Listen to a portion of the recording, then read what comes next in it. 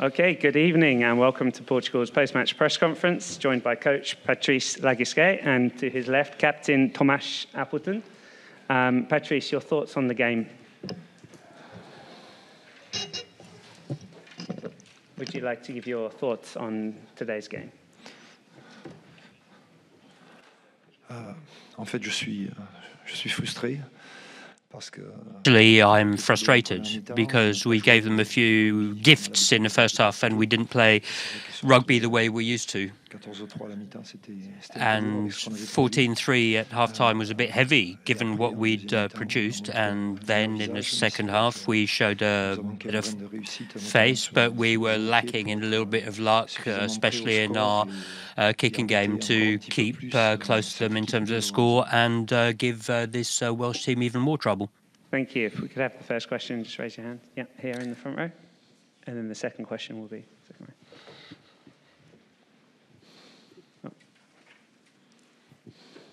Bonsoir Patrice, Sébastien Nieto pour Le Parisien.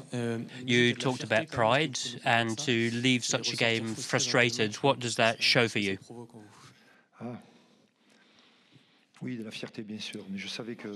Well, pride, of course, but we knew we would not be disappointing. This is a generous team. Ever since I've started coaching them, they've been surprising me with their commitment, with their will and their talent as well, because they produce really good stuff. But it's true that there is frustration alongside this, because I felt that this team didn't give its full. We committed a few mistakes in terms of decisions, and we had Anthony Alves who kicked that unlikely kick. For example, this is a little bit difficult. Also, the decision to take a scrum at the end of the first half, when the ref had already decided that we were not respecting the rules, and we'd already been sanctioned in scrums, and our lineouts were working well, so we got punished. So that's a bit disappointing. But this is a team that has a lot of virtues. Renan from L'Équipe, were you surprised to be that close to the Welsh team, and what did you think of the Welsh team? Well, to be surprised to be that close to them, no, honestly, because we hope to be even closer to them in terms of score. If Samuel hadn't had that troublesome calf, things might have been different. We hit the post twice and a penalty that went slightly wide. So we caught ourselves dreaming. It could have been 21-15, and then you can dream. Our hopes might have stayed alive for all of the 80 minutes. But no, the Welsh team, we can feel that it's not totally confident yet, but they are quite rigorous in their game and they're powerful. And after a while, you're almost at breaking point. We got close to breaking point, but we managed to come back each time and win the ball back. But yes, if we could get confidence, but they had switched quite a lot of players over after Fiji and Australia because they didn't have much choice in the matter. But they are a solid team at this level. For a nation like Portugal here at this World Cup, to be able to say that we've bothered Wales is quite a good thing to be able to say. Next question, please. Questions can be asked in English, Portuguese or French.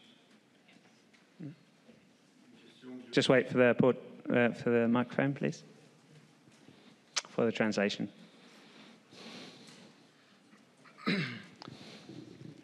Guillaume Dufy de l'équipe. Il y a beaucoup de Guillaume Dufy from l'équipe. There's a lot of misunderstandings or lack of understanding of the refereeing since the start of the competition. Can you understand how the yellow card was changed into red at the end of the game? The player was in the game, in the air, and players are coming into him, and he's not allowed to be touched in the air. When you look at it, he's turning round in the air. He's lost his balance in the air. He could really hurt himself. because when he hits other player with his leg, he's not far from falling on his head or his neck, so he could really have hurt himself. So to be able to red card him for that bothers me a bit. The TMO also had to insist when there were actions and clear obstructions. I was very annoyed by what happened at the end. On the touchline, for us to be able to change our tight head prop. But it's unacceptable. It's impossible for me. I shouldn't have to start screaming like that. But I will check that final action. But I think there was an obstruction from the Welsh 21 on our 21, and that enabled them to go without a defender in front of them. So that would have deserved at least a TMO decision. But it's true, when we think of other situations, indeed, we're asking ourselves quite a few questions. You also talked about your frustrations. Weren't your players a bit naive in the decisive areas? Yes, of course. It's something I regret. It's frustrating. We played well, but we didn't win what we had to in the right zones, and that's something I regret, and that's why I regret not having Jose Madeira in this game, because he's our line-out man, and sometimes I felt that we didn't have enough experienced players to master these aspects in the midfield. All teams have got players injured and injuries, but we're not doing too badly out of it, I suppose. We lacked a bit of clarity on a few actions. When we managed to break through, we didn't manage to finish. And that, we've repeated it enough times. We need to be patient, but our players' strength is their enthusiasm.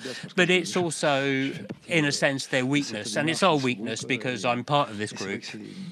And it's true, it's still one of our fragilities, and that's where we need to grow.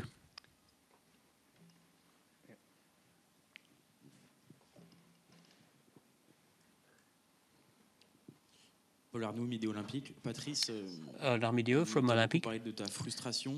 Patrice, you talked about your frustration, but still, after so many years without a World Cup or a return to World Cup, there was a good atmosphere in the stadium. Are you still smiling?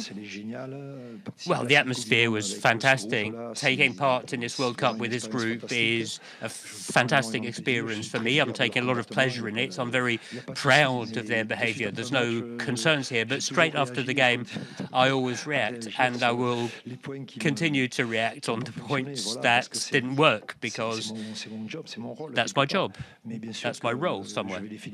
But of course, I want to congratulate them for their behaviour on the fields. There's no doubt about that.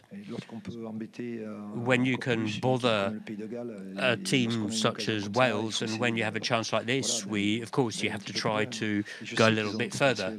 I know they have the potential to give a little bit more, a little bit better. Yeah, go ahead.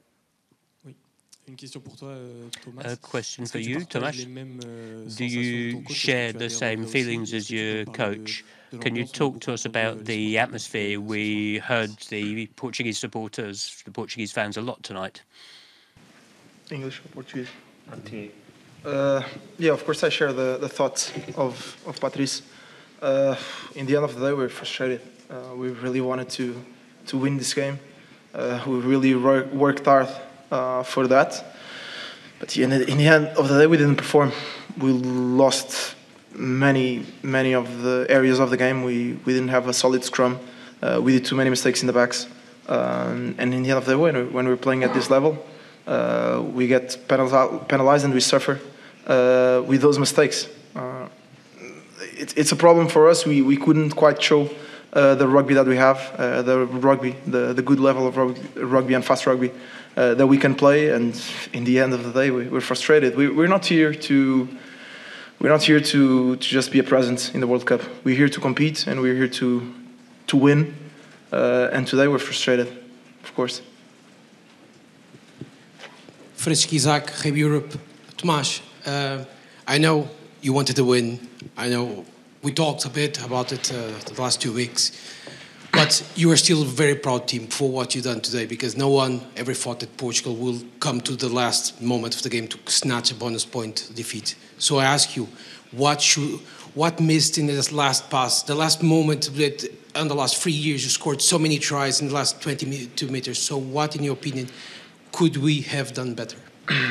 Especially, I think we talked about it a lot. I think we let the emotions took a bit care of us. It's when we're playing at this level, we have to be cold-headed, and I think a lot of times we weren't. We made bad decisions. We really needed to adapt. We were thinking that Wales would put a lot of pressure in our backs, and to be honest, on the defense they were controlling a lot, because probably they know we're fast and we can play from edge to edge really fast, and we need to adapt sooner. Especially, I think we need to grow a lot as a team on that, but we have 3 more games to play. Any final questions?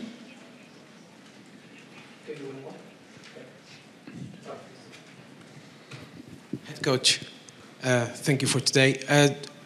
I was in the stands and everybody was saying Portugal is a physical team. At every tackle, at every breakdown fight, at every carry, Portugal threw Wales back or snatched the ball. People were wondering how they came to this. Can you explain how Portugal in the last 3 months turned to be a team so physical that the Welsh were at some point lost in the pitch? You know, half of the group is amateur, and I answer in English. No, but I can keep speaking in English, no problem. And we started to work very hard the 26th of June, and the goal was to help them to be more physical, to be stronger, faster, and they've done. The staff and the players have done a fantastic job. They were really ambitious the way they were training, and they're very committed, and that's why they can be proud of what they show, even if they didn't control the game the way they would like, or the way I would like also, the way because we share our intentions, but they really deserve to. Their performance, because they have worked very hard, believe me. For amateur players, you could see today that they wanted to compete physically. Okay, thank you very much, Tomas, Patrice. The Welsh press conference will begin shortly.